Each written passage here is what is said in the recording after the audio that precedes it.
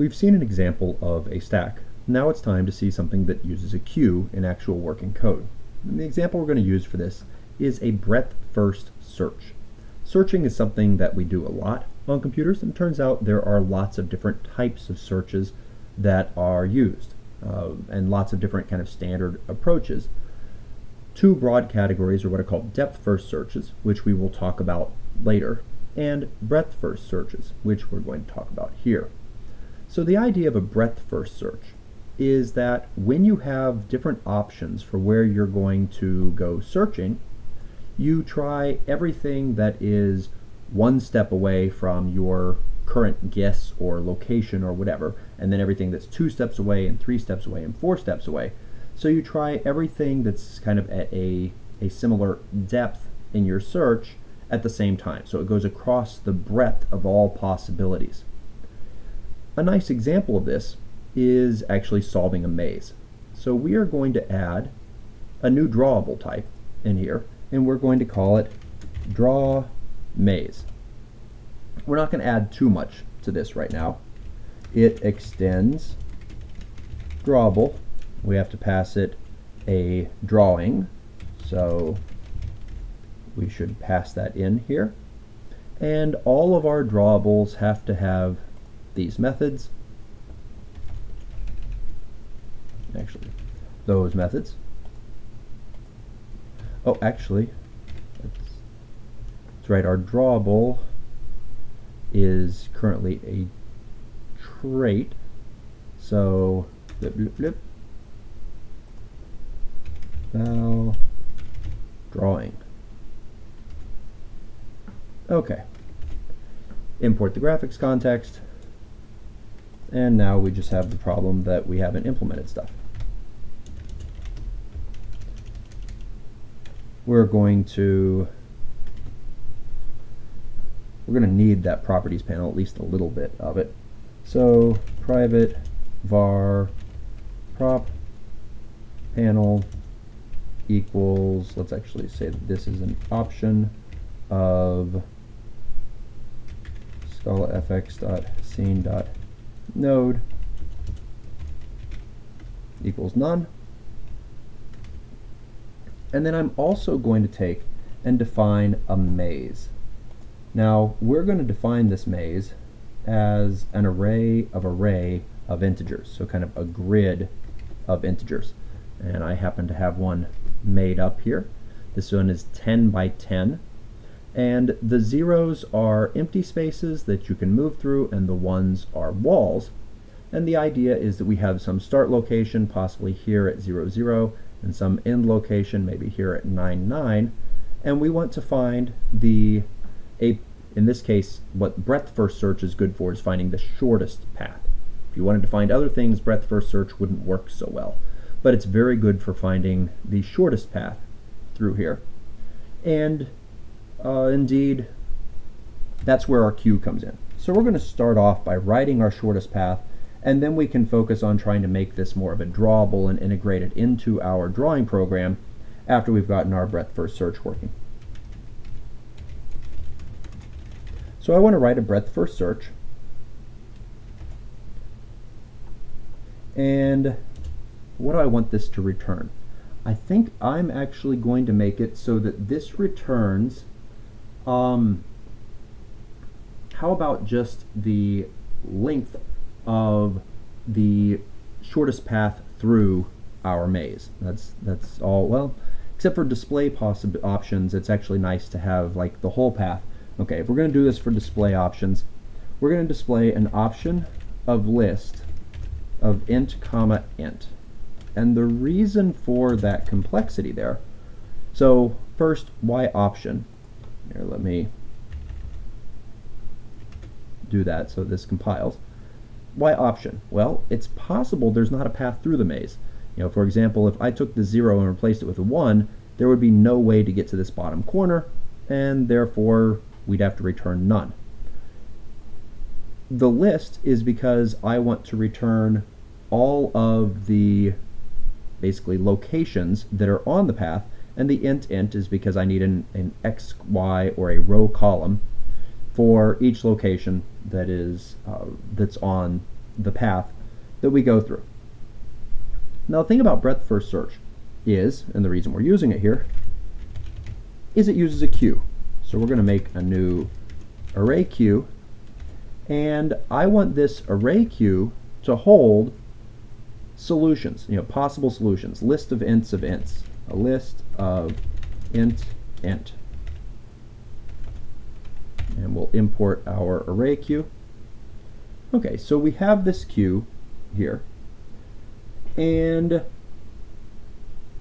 to start off with, I am going to enqueue a start location for this, or actually a list that has my start location. Well, I could hard code that I'm going to start at 0, 0. That would be a possibility here. It might be nice to actually have that as something that we could adjust later. So how about we make a private var for start x, comma, start y, and set those both equal to 0. If we're putting starts up here, you can probably guess that we're going to need an end x and an end y, and at least right now both of those are going to be 9, the bottom corner. And so then this can become start x and start y. Okay. The way that this fundamentally works is it is going to continue looping while there's still stuff in the queue. So while not queue dot is empty,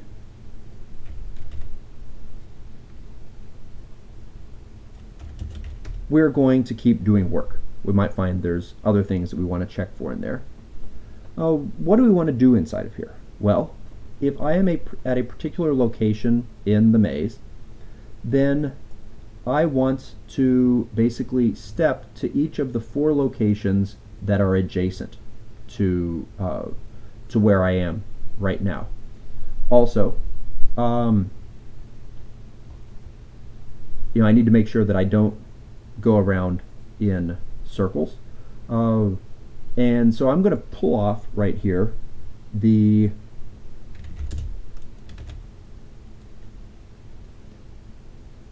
list that is currently on our queue.